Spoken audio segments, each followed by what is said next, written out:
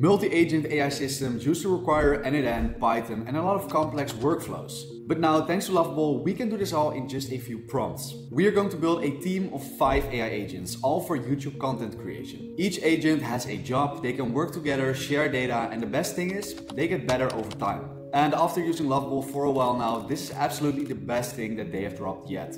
So here's my promise to you. At the end of this video, you will see a live demo of all these AI agents working together, and you will know exactly how you can do this for yourself as well. Okay, so Lovable just got really good, and that's because it has introduced Lovable Cloud. And basically how you should see this is, instead of hosting your functions in Supabase, Lovable now takes care of everything. And Lovable AI now makes it really simple to add AI agents to our apps. Okay, so we are going to create an AI agent team of 5 AI agents. But before doing that, I created one prompt that we'll use as our first input. And after inputting that, I will show you exactly how I went from this prompt to a multi-agent system. Let me now show you the prompt. So it says, let's create an app called BrandLab. And this was an idea that me and some friends had. We didn't push it through, but it's now very simple to actually build it. So we have a few AI agents. The first one is a YouTube channel scraper from APIFY. And APIFY is basically one platform that has a lot of different API connections. So connecting to YouTube, connecting to Instagram, connecting to TikTok, connecting to everything that you can think about is possible with APIFY. We'll then have a trend research agent, which uses web search and analysis. We then have a script writer agent, and it uses proven script writing techniques, good hooks, storylines, and make sure that everything flows. We have our thumbnail generator agent, and it will just make sketches about the thumbnails. It won't create the actual thumbnails because AI is just not good enough for that yet. And we then have our SEO optimizer agent. So we have these 5 AI agents, and they work together, and they actually create ideas and scripts for our new YouTube videos based on our channel. So everything will be displayed in our content dashboard, and we can see live what is happening. And we can then also accept or reject ideas, and based on that, the agent will learn. So that's basically it. We then only needed to give the APIFY docs. So that is coming from APIFY. And we have this YouTube scraper. And APIFY is really great for this. We have our APIFY store with over 7,000 APIFY actors. So we have a TikTok scraper, a Google Maps scraper, Instagram, Twitter, everything. And we can very simply connect those to our new Lovable agents. So what I did is I provided it the documentation. And how you get this documentation is you go to actors, we'll then go to YouTube scraper, and we can just use our API here, API clients, and we can then copy this and put it in. And this is the only external integration that we'll use. All the agent stuff is already taken care of by Lovable. We have given it the input and the output coming from the APIFY actor. And that's it. So we'll now copy paste this, and we can then go to Lovable, and in here we can just paste it. So that's what I will do right now. And after that, I will get you through everything, every step that I've took to create an actual app. So let's put it in here. So very quickly, if you are enjoying my video, please like and subscribe, because I will be putting out a lot of more content like this. And believe me, you don't want to miss where this is going with AI. So it all started with this prompt, and basically what it then did is it already understood everything it needed to do. So as you can see here, it recognized that we needed to enable cloud for this, because obviously we are using a lot of backend functionalities here. So we then just said, okay, enable that, we approve it. And then it recognized that we are creating a multi-agent system. So it needed to enable AI as well. So we said, okay, fine, approved. It also saw that we are using an external service like APIFY. So it asked us to give our APIFY API key. I will very quickly show it to you. You go to APIFY. On your actor, you have API here. You go API clients. You click on this button here, and you have your API key copied. You can then just give it to Lovable, and that's all. Now that we have activated everything we need for it, it now starts to think about the table structures. And it created a table for the content ideas, and we didn't even look at this. Okay, we need another table as well, and I'm just approving everything here. As you can see, I'm not asking anything. It already knew what to do, and I'm just approving everything.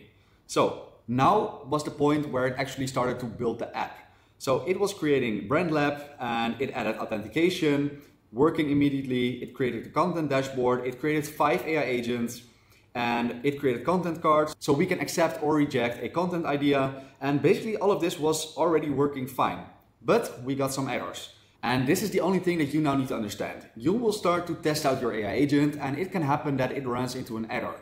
And the thing that you need to do is you need to go here to the cloud button, and it will open this screen. So we can now click here, we can see our database, we have our users, we have our storage for files, for example, and we have edge functions. And this is where the magic happens, because our edge functions are basically all of our agents listed down here. And this is different than NNN. In NNN, you have this drag and drop interface, but this is our new interface. So we can see where it's failing, what the errors are. So for example, I will run it in a second.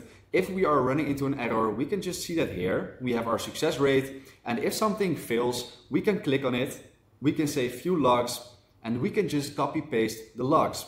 So that is really simple. You would just get the logs here and just provide it to it. So it now actually understood where the errors were coming from. And the way we debug this is we are not even debugging ourselves. We are just copy pasting errors. And good to know is that it can already look up the errors itself, but I still copy paste it myself because I think that works just a little bit better.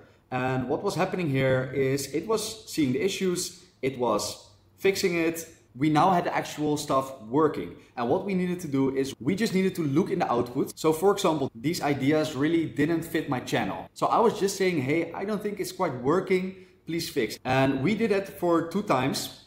And then we basically started to fix the front end. So I think we needed 5 prompts, just a little bit debugging. And we then just had 5 AI agents working together in a completely perfect way. So this was really mind blowing. I didn't look at the code. I really didn't understand the errors. I didn't even look at them.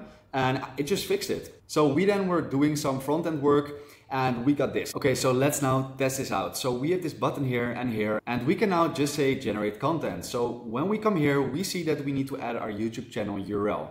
So I have my channel here, I can copy paste it here, and that's everything we need to do. And it will now research which videos we're doing the best, what subjects I'm covering on my YouTube channel, and based on that, it will come up with original ideas. So I will just click generate content. And as you can see here, it shows that the YouTube scraper is now working. It's looking into my channel, and this is actually mind-blowing because how cool is this? We can see which agent does what. It found 10 videos and it's now trend researching towards new videos based on my existing ones. Perfect, we now have the script writer. So it's now writing a compelling script. We are now generating 3 different thumbnails. And as you can see, this was 1 minute ago. This was less than 1 minute ago. So it's going super quick. You can actually put this behind a paywall and you just got a working product. So we got an SEO optimizer. Perfect. And these titles, I'm not quite a big fan, but as you can see here, it really understands my content though, because we are showing some AI agent interfaces, the Lovable cloud dashboard. So it really understands what kind of content I'm building. And we can now just scroll through this, see if we have some ideas from this. And we see the sketches now. So for example, a split screen here, a lot of screens here, or someone whose mind is getting blown. And obviously there is still some work to improve. But when we go here, I can show you the amount of prompts that I used to actually come to this point. And it has been 15 AI edits and 20 messages. So that's not a lot. Like, it's just 20 minutes of work and you already got this, a pretty good interface. So we have some tags, we have a description. And this is really cool because we can now say accept or reject. So let's say I like this. We can say accept and we have accepted it. And this will be used as input for our AI agents to actually understand what kind of content we like and what kind of content we don't really like. And based on that, it will come up with better ideas every time. Let me now show you what the logs look like. We go to cloud. And you can see here that we have idea feedback. So do we approve or reject an idea? All the ideas are stored in here. And we have our edge functions. So this is basically our AI agent overview. We have some agent that orchestrates the AI agents. We have a script writer. We have a SEO optimizer, a thumbnail generator, a trend research, and a YouTube research. And all of this is working together because of this orchestrator agent. So if we can click on this, we can first see the amount of successful runs. So everything is going well, but we can also view the logs. We have no errors here. It started the orchestration for a specific channel, and we can add some more logging in here as well so we can better see how they are working together. But the fact that this is already working is blowing my mind. We did not do any manual work. It's getting so easy, and you need to understand that this is the way we are heading. This is the direction.